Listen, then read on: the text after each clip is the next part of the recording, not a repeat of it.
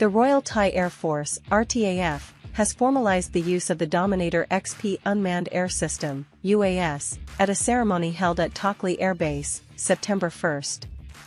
The event was chaired directly by ACM Alongkorn Wannarot, Supreme Commander of the Thai Air Force. The Dominator XP is a modified unmanned aircraft version of the Diamond DA42 Twin Star, which ADS, Aeronautics Defense Systems, converted to UAS MALE, medium altitude, long endurance. This aircraft is designed for intelligence, surveillance, and reconnaissance (ISR) missions. Equipped with a multi-purpose payload that includes engagement operations (EO), search and rescue (SAR), electronic intelligence (ELINT), and communications intelligence (COMINT).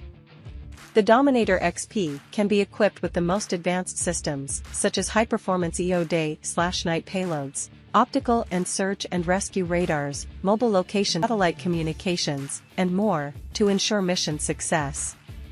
As an unmanned twin-turboprop engine, the Dominator XP can be relied upon for long-range ISR and search and rescue (SAR) missions safely, and can be operated even in bad weather conditions. Regarding the procurement of the Dominator XP, in 2018, Thailand signed a contract with Aeronautics Limited Israel for the purchase of 3 Dominator DA42. The $27 million contract also includes spare parts, equipment, logistics support and training courses.